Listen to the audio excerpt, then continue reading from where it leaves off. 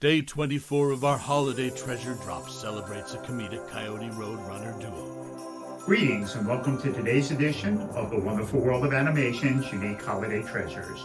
Today we are featuring a beautiful sculpture by artist David Krakov of Looney Tunes characters Wile E Coyote and Roadrunner. Wile E and Roadrunner made their first appearance in 1949 and continue to be popular to today. They were created by legendary Looney Tunes animator Chuck Jones, who based them on a parody of the traditional cat and mouse cartoons of the time, such as MGM's Tom and Jerry. David Kracov, the artist, started as an animator on Cool World and worked for Disney Animation, Don Bluth Animation, and many other studios before embarking on his sculpture career, where his work was commissioned and sold through both Warner Brothers Studio stores and Disney stores. This unique limited edition three-dimensional sculpture of Wile E and Roadrunner can be yours this holiday season from the wonderful world of animation.